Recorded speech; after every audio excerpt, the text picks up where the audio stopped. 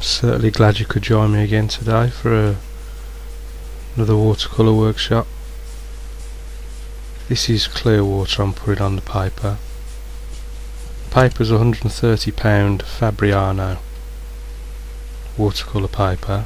I'm using a large Ron Ranson hake, and I've got my usual colours of Raw Sienna, burnt umber, light red, ultramarine, lemon yellow, Payne's grey and Alizarin crimson. This is Raw Sienna going on now, background colour.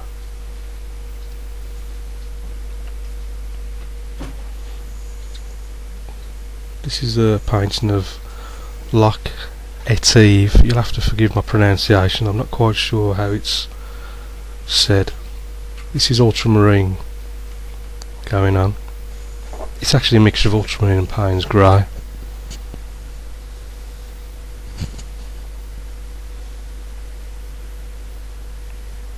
I'm just mixing some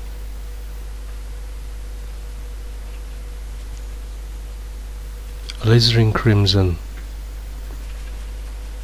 into the mix, just to create some nice little clouds in the sky.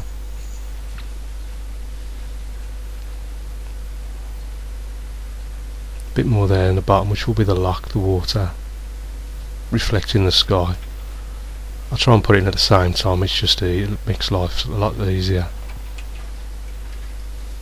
The paper's stretched slightly, so I'm just refixing it on the right hand side with the bulldog clips. You can stretch it before you start to paint, but I just like to do it as I go along.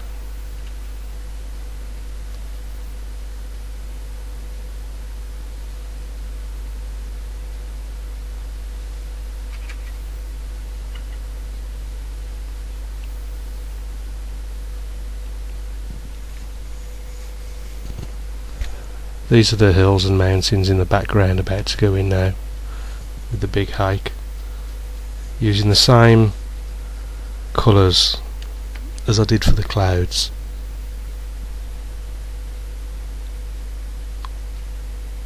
That's mainly Payne's grey and Alizarin crimson.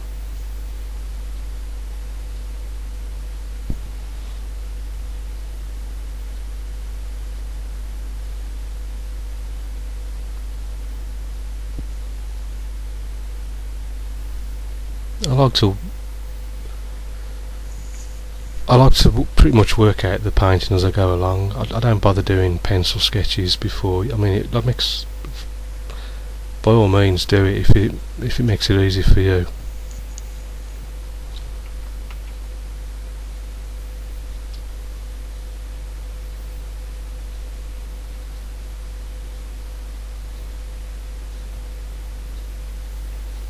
Bit of Raw Sienna there in the mix.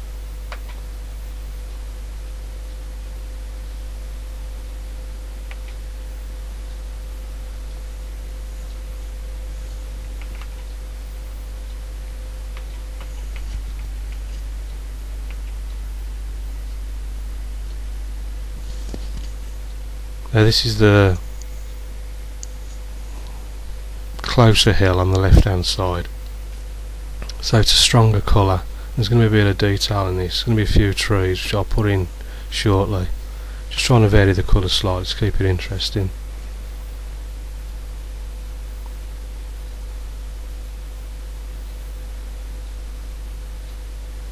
It's just various mixes of Raw Sienna, Ultramarine. Maybe a touch of lemon yellow.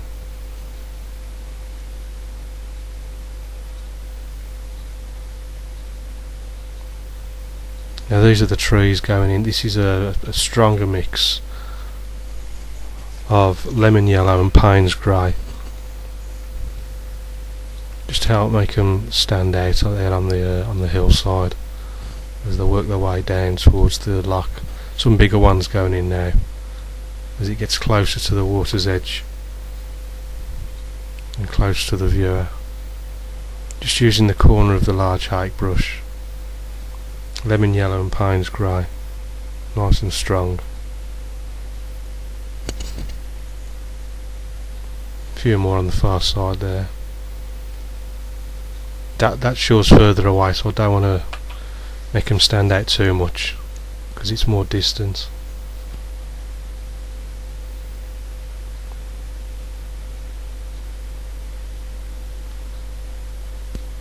Yeah, it's a bit too light, that mix, because it just doesn't stand out at all. I need to make that a little bit stronger. A bit more Payne's grain there makes it stand out a bit more. And these are the trees and bushes and foliage just by the edge of the loch.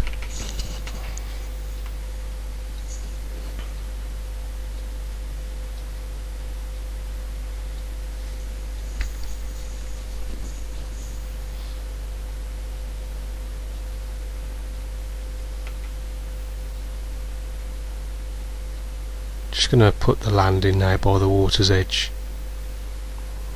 where the hillside meets the loch itself.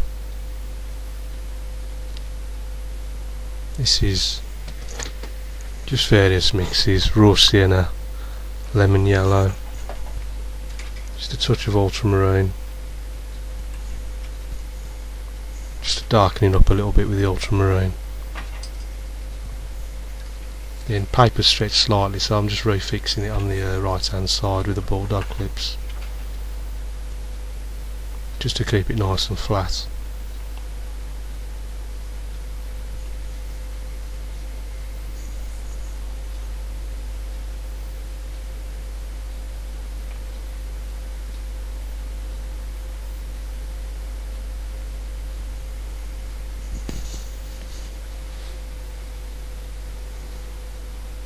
Just using the bringing the hake to a straight edge, and just a few dips and dabs here and there. Just leaving little white areas untouched just adds a bit of interest, bit of mystery. Could be anything really.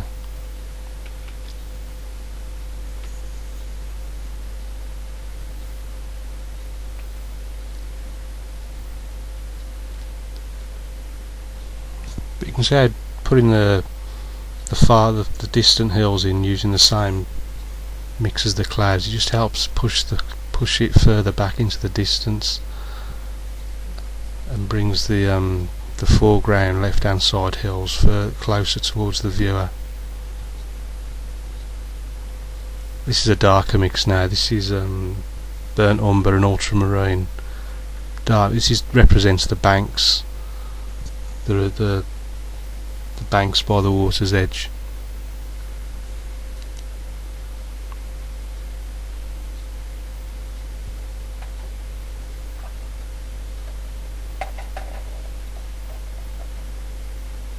I'm just wetting the paper now, just to put the reflections into the water of the hills and the trees. Not being too fussy. Just wet the paper and then just pull it down. Nice and simple with a hake. Slightly stronger mix.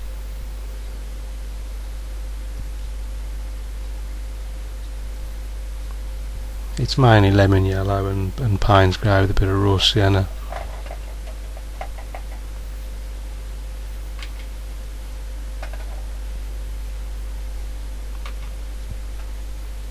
Just soaking up some of the water that tends to gather at the bottom of the paper. I want to put the foreground shore in now, so before I do that I want to make sure it's just nice and dry. Hair dry comes in handy here. Saves waiting around for 5 minutes waiting for it to dry.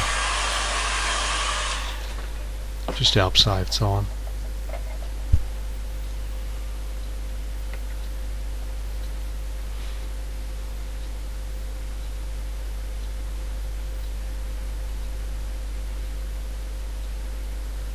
I just want to strengthen those far banks, just to help separate the land from the water, just to define it a bit better.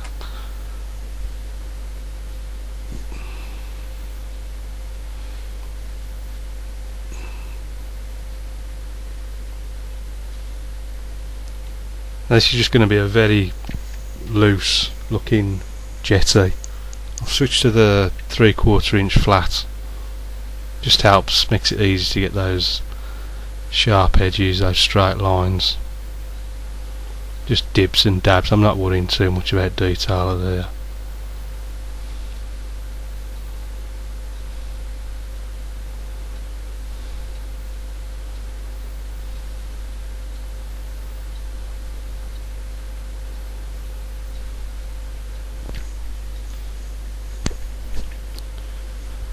Just pulling down some reflections into the water, just a very easy way.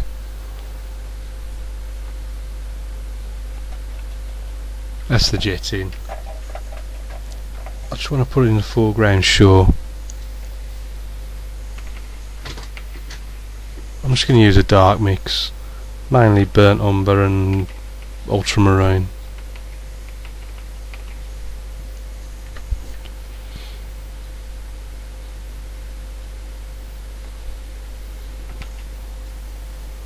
I'm running out of space on the paper, to be honest, to put the shore in.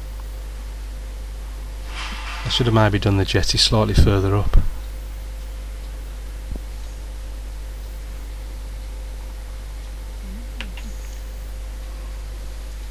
Especially when you consider that if this ends up in a mount and a frame.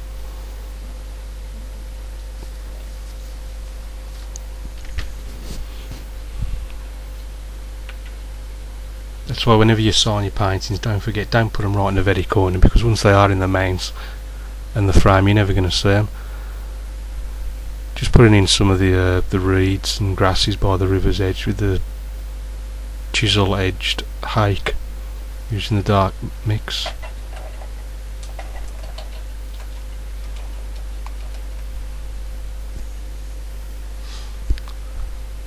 I think that's all that's left to do now is put the signature on. I'm using the number 3 rigger. Thanks for watching, and I'll see you again soon. Bye.